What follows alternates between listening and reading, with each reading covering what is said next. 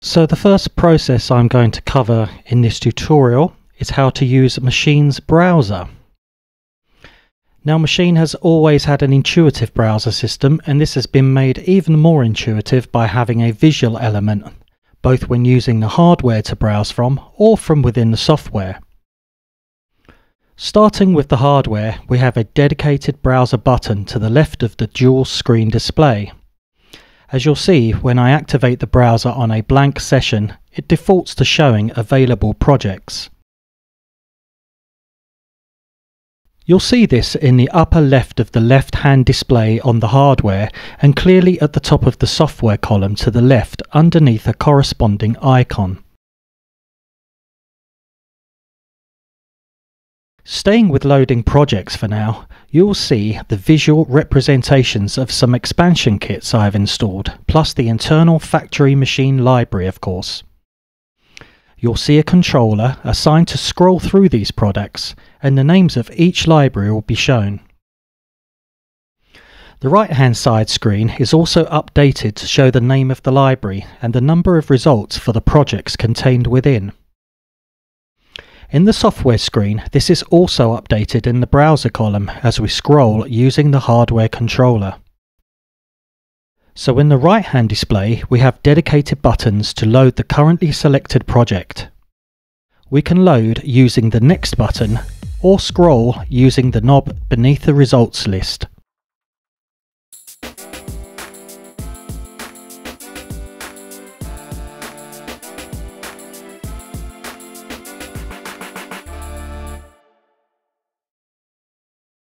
Selecting the projects you require is made simpler by breaking them down into various types.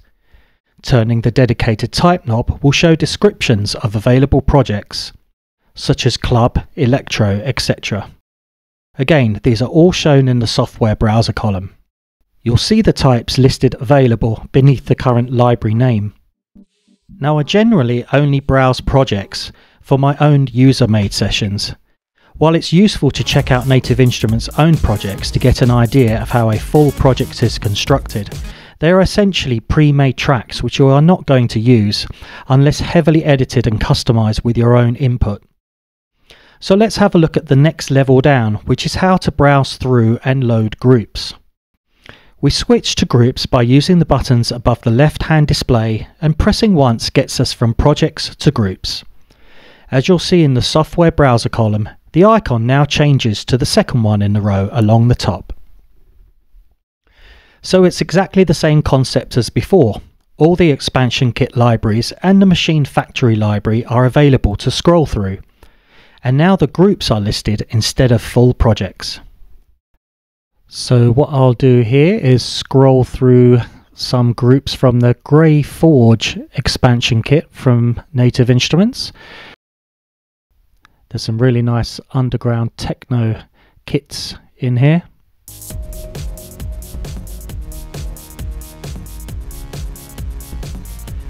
Now you'll notice you'll hear the group loaded with a pre-arranged pattern. Again, these are excellent as learning tools or to get basic ideas as to the possibilities you have with Maschine. But if you want to just load the group without its factory-made pattern, you simply deactivate the little pattern icon at the very bottom of the software browser column. So here's with the pattern icon off. You'll see I can enter my own pattern now as there's no existing one loaded with it.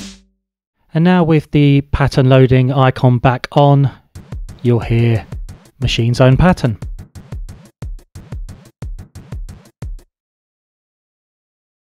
The next level down in the browser hierarchy is where I generally start my Maschine sessions. It's the sounds level. By activating the 16 performance pads and assigning sounds to each, I can construct my own groups and from there begin to assemble an arrangement project. So starting with a blank new project session, you will see pad 1 selected and lit, with a plus sign telling you it's waiting for something to be assigned to that pad. So browsing in sounds mode, I'm going to stick with Native Instruments' way of usually assigning a kick to pad 1 and also a second kick to pad 5 for layering and balancing with pad 1 for a more interesting result. So let's do that. scroll through the types, select drums, then scroll through the subtypes until we find kick. There are probably more kicks in this expansion kit, but if they are not shown in the sounds results, they are more than likely in the samples section. Sounds includes the kicks that are created using Maschine's excellent drum synthesizers, as opposed to sampled kicks. So let's assign another kick to pad 5. So we have a more interesting kick that we can layer later on using the new mixing features, which I'll show you. So I'm going to select at random a kick from Native Instruments Cavern Floor expansion kit and use it as my second kick to be layered with kick number 1. It's just clipping there. You'll see one of the excellent new features of the hardware. This Maschine Studio has excellent metering at the top right, and you'll see I'm metering the master signal at the moment, and it's just clipping. So now it's very easy just to use the master volume and turn that down a bit. And let's just quickly find a kind of shaker hi-hat that we can put on the offbeat just for this example of how to simply build a quick group from scratch.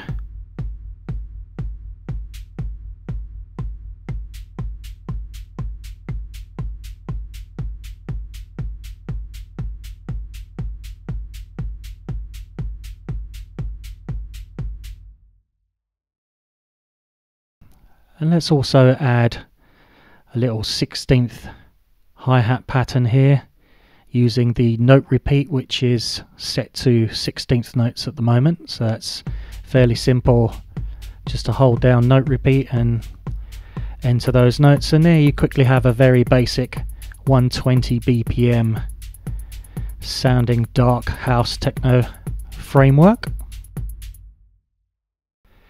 Now I've tidied up my basic group, changed the hi-hat sound to something a little better as we move on to the next stage of the browser hierarchy, which is the instrument stage.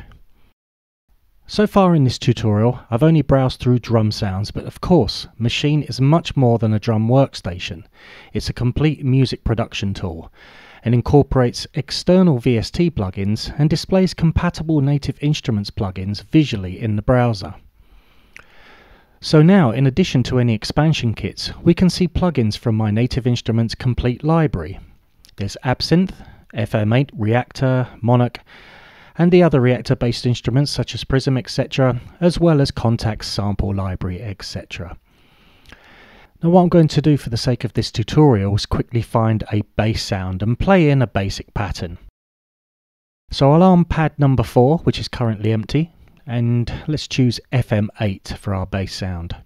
There is an additional bank selector here which can limit the browser to the legacy library of FM7 or even the Transient Attacks expansion kit. I'll select all banks for now and move over to the second display to scroll through the instrument types and select bass.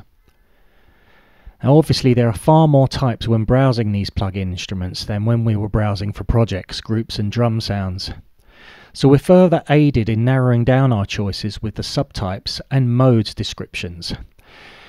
This should filter out what we're not looking for and help reduce the number of results to a more manageable, relevant selection. So I've selected monophonic digital bass sounds and we're down to 31 results. I'm just going to choose one at random here called Bone Bass. Now sometimes instruments can take a short time to load compared to loading the previous drum sounds that we did, usually no more than 2 to 3 seconds. So while it's doing that, I'll briefly point out that I'm just going to enter this bass line using a single pad, so it will be all the same pitch and pretty basic. So there we go, here's a very basic FM bass sound. Let's quickly enter a pattern after we've upped the tempo a little to suit this kind of genre. A neat way of doing this from the hardware is to hold down the tap tempo button and scroll using the jog wheel in 1 BPM increments. So we're up to 127 BPM, as you can see at the top of the software display.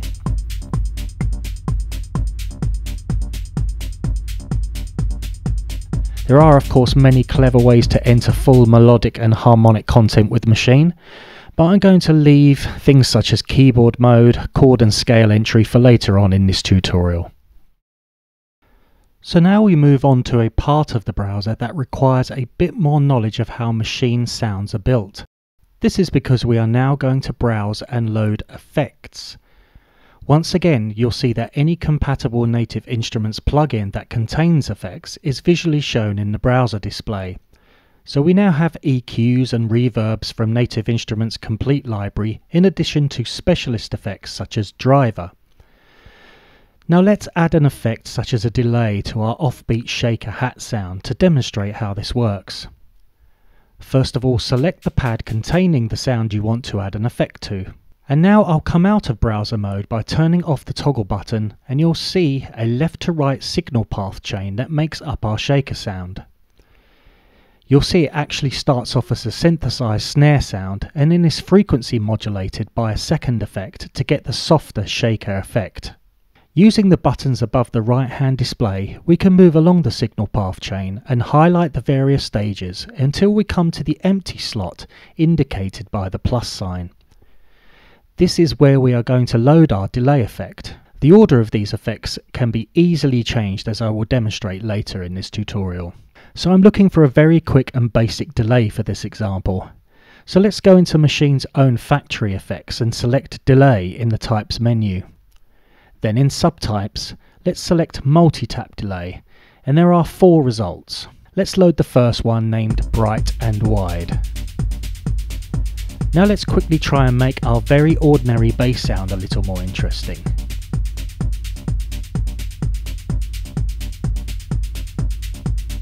Let's select the pad and let's choose something from Native Instruments' distortion and filter plugin driver.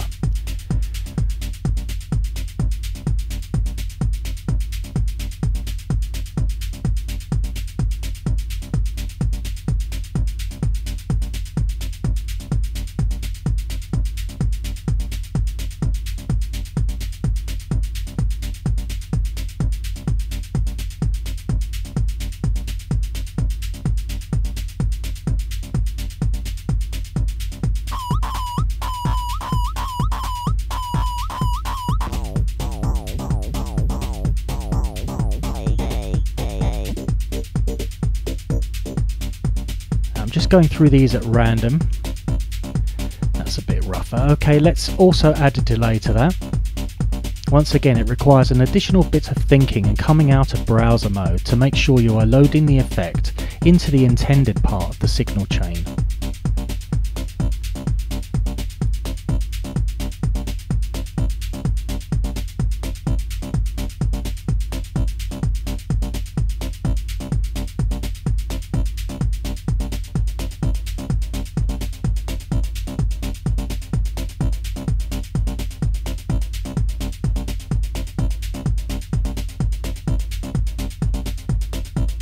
Our final browser hierarchy element is the sample library. In addition to the many synthesized sounds we can choose from, we have a vast choice of sampled drums and one-shot stabs, buzzes, chords, etc. You may in addition build up your own custom sample library using Machine's sampling capabilities, which we will cover later on. It's important to remember some expansion kits will contain both synthesized drums using Machine's sophisticated drum modeling synths and sampled drums.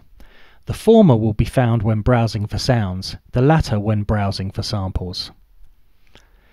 For now, let's quickly browse and load a one-shot sample. Something like a techie stab from Cavern Floor Expansion Kit will do for this example.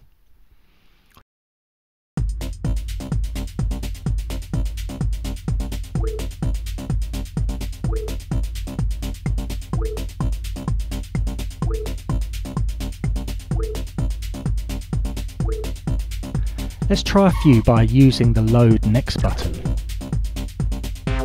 Okay, that's a better starting point. Let's quickly add an effect. First of all, come out of browse mode to check the signal path chain and scroll along to the empty slot. Let's load a ping pong delay for a bit of depth to this very unnatural dry sample.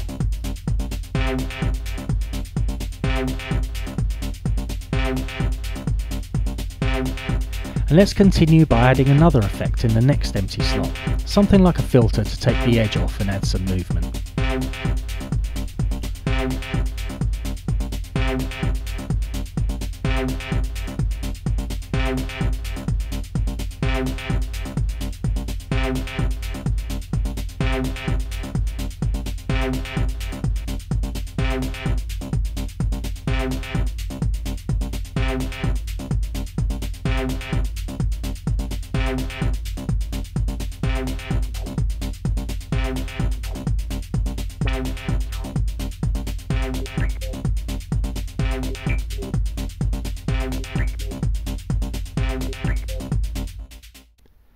Now the final part of the browser we need to look at is how to access Maschine's internal instruments, i.e. its sampler and drum modeling synths, and also external VST plugins that are not part of the Native Instruments family, from vendors such as UAD, Waves, etc.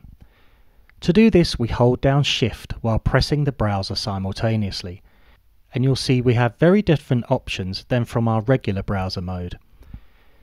We have an attribute control. This selects between instruments or effects.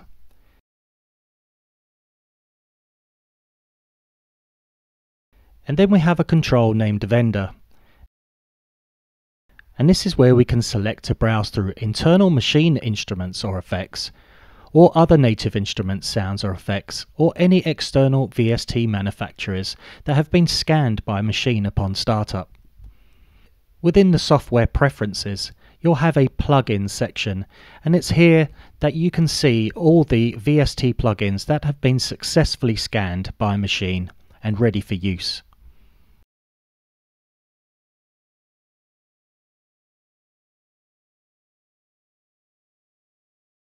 Accessing this part of the browser using the software page is simply done by clicking on the plus sign in the sounds parameter once you have a slot activated.